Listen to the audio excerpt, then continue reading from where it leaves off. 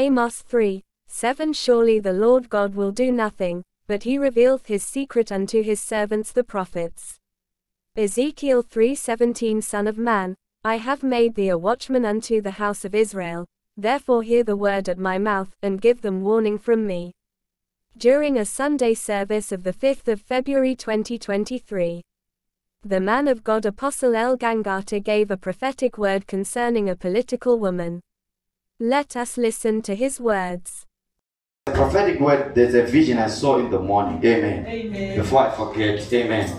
I don't know whether we should pray or I should just tell you about this vision. There is a woman. There is a woman. Amen. I'm trying to speak in parables because I don't want to put someone in the spotlight. Amen. Amen. There is a woman, a political personnel. A political what?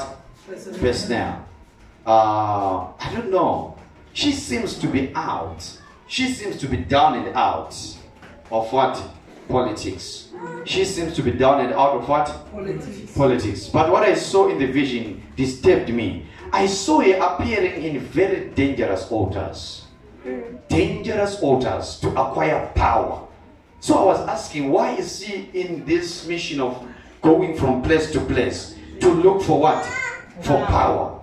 So my question was, does she want to come back into the political space again? But from the way things are looking, it's like she's down and what? Out. We have to watch out. What I saw. We have to what? I don't know whether we should pray about it. We should pray, but I saw her appearing in a very, and actually the Spirit of God told me she has managed to reach a very higher altar and very dangerous. Jesus. And I said, this is trouble now. Amen. I don't want to insinuate anything so that I don't put anyone on the spotlight. This is just a woman. Amen. Amen. This is just a what?